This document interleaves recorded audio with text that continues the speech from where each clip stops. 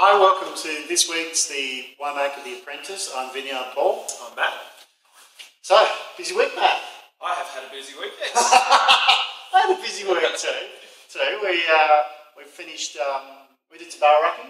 Yep. So the Pinot, the 2014 Pinot, it's had its second barrel rack just to clean up some lees out of the bottom of the wine. We used our new barrel room and it's awesome. So, have a look at our Facebook page and you can see a couple of photos of there. It's pretty cool. We're happy with it. It's better than the shed. It's our favourite toy from this year, I think. Well, it's my favourite toy. Oh yeah. It works really well too. I went to a conference for 2 days this week.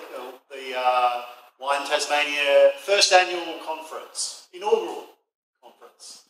I actually gave a presentation on the rootstocks underneath our Pinot Noir. We showed some wines, took them through the history of clones and rootstocks, and it went well. It was interesting. There were some differences in our wines when we tasted them across clones and across the rootstocks.